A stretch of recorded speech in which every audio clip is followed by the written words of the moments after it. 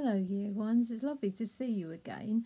This is Mrs. Lang here, and we're going to continue our RE lessons for this term. Now, first of all, I wanted to see how much you could remember about what we've been learning so far. So I've got some questions for you. So here's the first question. Which religion have we been learning about this term? Do you remember what it's called? Its name is Islam, and we have found out that there are millions of followers of Islam around the world, including some in the UK, and that includes some who live in Southend. What are the followers of Islam called? Now that's a different name. Begins with an M. They're called Muslims. Did you get it?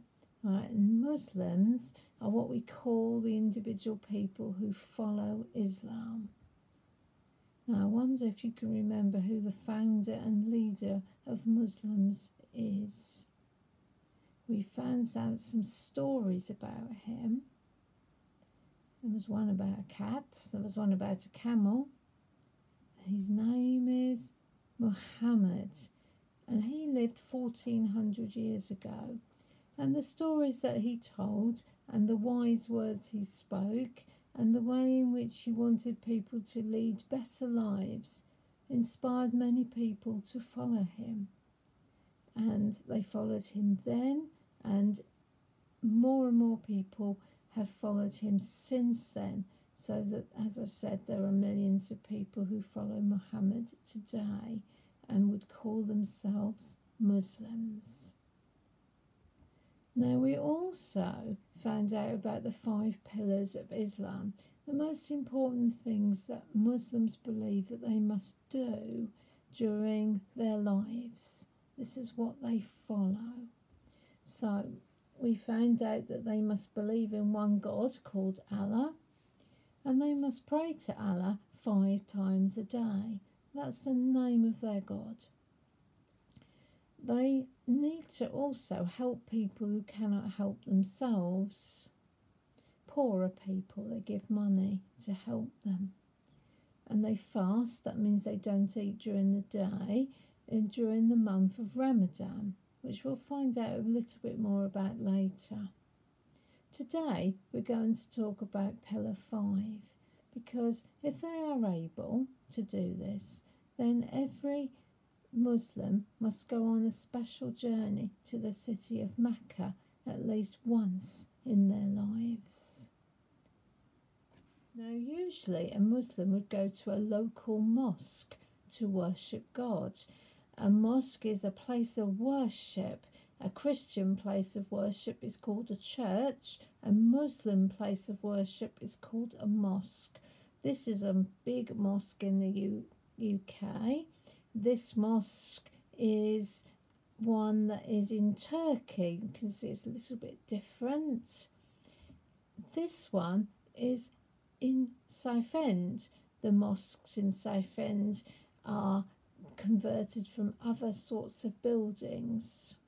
So this one is a local mosque. Now, some of the children in our school might go to this mosque or one of the others in Southend. Right. Now, inside the mosque on a Friday, Muslims will pray. And you can see here they are praying face down, worshipping and honouring God, because it's very important to show respect to him. So this is what will happen inside a mosque. This is a very big and crowded mosque. Not all of them have as many people as this attending on a Friday. But some of you might go to a mosque in Southend and do something like this. All right.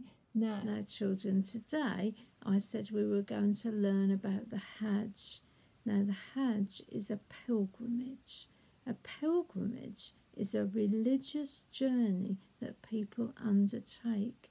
It's likely to be to go to somewhere special, and there they will worship their God. Now, Muslims will go to Mecca. Mecca or Makkah is the name, you might remember, of the town where Muhammad was born. And that is in Saudi Arabia, which is one of the Arab countries. So it's quite a long way from here, Great Britain, but people will still go. Now, you might know somebody who's been on the Hajj. Some of you will go on Hajj one day, and it's a special time, and all Muslims are expected to go onto a Hajj at least once in their lifetime, if they can. And let's find out a little bit more about that. So this is the position of Saudi Arabia in the world. And this is where Mecca is in Saudi Arabia. Now at this point, children, I'd like you to stop my video and to have a look at the BBC video that is attached on your remote learning. It's called A Trip to Mecca, and I'd like you to watch that, and then I'd like you to come back to this place in the video here. Well, what a lovely experience that young man had on his journey to Mecca, and how excited he was to be able to tell his mum all about it. And it's kind of like a family holiday for him, wasn't it? But with a special meaning, a special purpose. I've also attached another video that you can watch of what goes on at Mecca. That's on the remote learning list, and you can have a look at it if you want to find out a little bit more about what happens at Mecca. So this is the most holy place that the Muslims will attend in Mecca. And you can see the Kaaba in the middle, the black buildings, the really holy place. And as you will have found out, they walk around the Kaaba 7 times all together.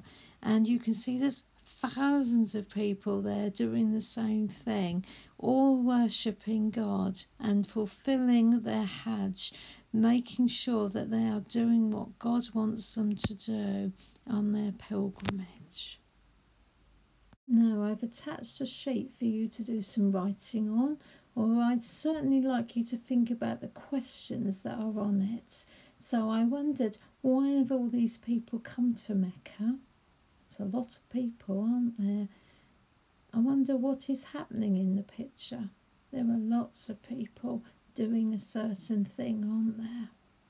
And then the last question is, what do you think it would be like to be there? I think it would have been amazing to share that journey, and then to share that experience with so many other Muslims who all believed in Allah like me, and to be able to experience worshipping Allah together.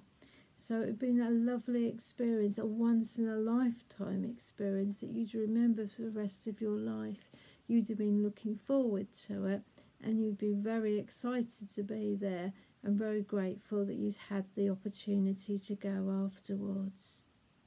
Well, that's the end of our lesson today. I hope you've enjoyed it, and I hope that you are learning that whatever the religion is that we are learning about, we are finding out about how people try to lead good lives and to learn how to be better people. Goodbye for now, children.